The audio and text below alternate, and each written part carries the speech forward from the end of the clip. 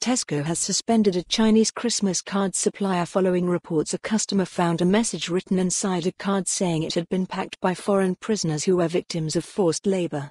"We abhor the use of prison labor and would never allow it in our supply chain," a Tesco spokesperson said on Sunday. Read more. Tesco Mal's sale of Thailand and Malaysian operations. "We were shocked by these allegations and immediately suspended the factory where these cards are produced and launched an investigation.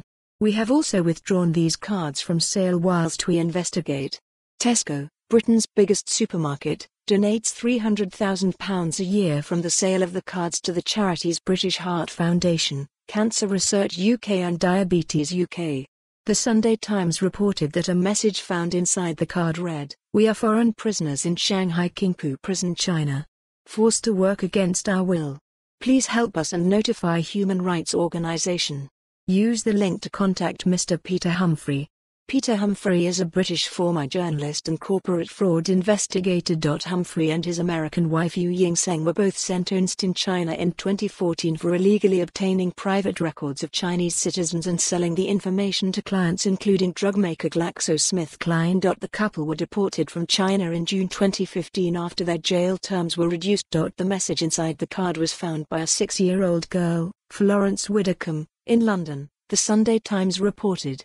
Her father contacted Humphrey via the LinkedIn social network. Writing in the Sunday Times, Humphrey said he did not know the identities or the nationalities of the prisoners who put the note into the card, but he had no doubt they are Qingpu prisoners who knew me before my release in June 2015 from the suburban prison where I spent 23 months. Tesco said it had a comprehensive auditing process in place. This supplier was independently audited as recently as last month and no evidence was found to suggest they had broken our rule banning the use of prison labor, said the spokesperson. "If a supplier breaches these rules, we will immediately and permanently delist them."